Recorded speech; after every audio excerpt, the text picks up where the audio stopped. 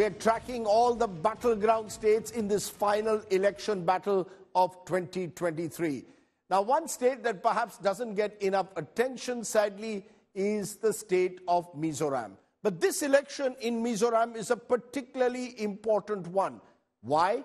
Well, remember, Mizoram is bordering Manipur, a state which has gone through ethnic violence and continues to simmer at the moment. And there is a fallout, of course, of what happens in Manipur on the politics of Mizoram, given the tribal configurations. The Mizo National Front, the ruling party, the Zoram People's Movement and the Congress are all in the fray. The BJP, interestingly, the Prime Minister chose to cancel his visit to Mizoram, and the BJP is seen very much as a marginal player. So it's a triangular battle: the MNF, the opposition Zoram People's Front, and the Congress, all of which will be vying for the 40 assembly constituencies. Total number of polling stations, 1,276, 525 in urban areas, 751 in rural areas. But a lot of attention will be focused this time on the Zoram People's Movement. Is this going to be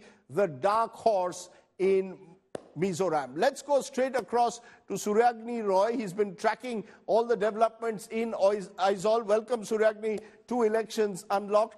Is there a sense that change is in the air, that the ZPM, a party which has had many ex-Congress members, a lot of members of civil society coming together, could actually be an option to the MNF or Congress? What's the sense you're picking up? Who seems to be pulling, who seems to have the edge as we head into polling tomorrow? Well, historically speaking, if we look at the history of Mizoram, since the late 1980s, it's been 2 years terms for the Congress and then 2-year terms for the MNF. So technically, the last election, MNF, that's the Mizo National Front, they won. But as you rightly mentioned, that there's a new player in this particular battle, that's the Zoram People's Movement, which has, former stalwarts of the Congress over here.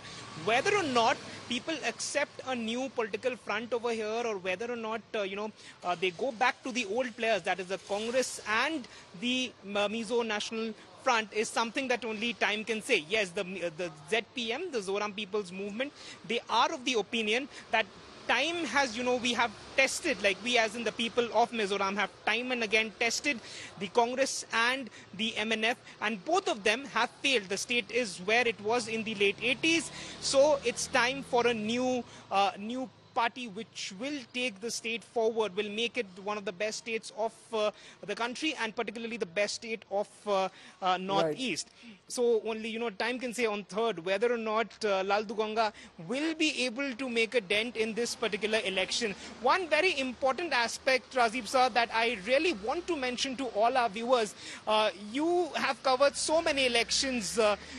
We have also covered a few here and there in the past couple of years. We have seen how election campaigns have happened throughout the country. But when you come over here and when you capture the election campaigning over here, it is so peaceful, so silent and so civilized that, the entire country should take a cue from it. There is a body called the Mizo People's Forum. It's a church-backed civil society body which makes sure that no unethical practices happen during the election campaigns. You will not see mega rallies, you will not see mega banners, posters, loud music. It happens in a very civilized manner, right, where in a community center of a constituency, people come in, voters come in, and they, share their grievances and speak to the leader. So it's something that the entire country should take a cue from. Back to you.